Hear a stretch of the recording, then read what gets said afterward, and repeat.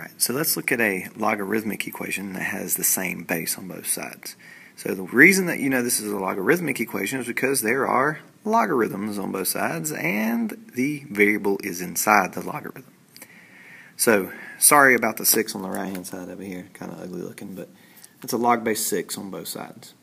If you have a log base 6 on both sides, basically you approach this exactly like we do the exponential equations that have the same base on both sides. When you had the same base on both sides for an exponential equation, what you ended up doing is you ended up just dropping the base off and you ended up with the exponents equal and you solved it. So, guess what? With a logarithmic equation with the same base on both sides, basically you just drop the logarithms off both sides and you end up with, in this case, 18x plus 7 equals 3x plus 38, and you have an equation to solve.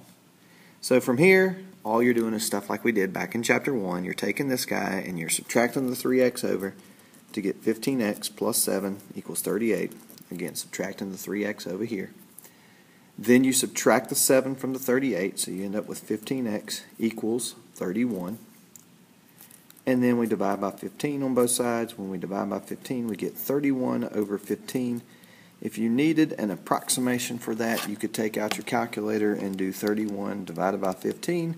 If you take that out, you end up with 2.066666 or 2.067 approximately for your solution.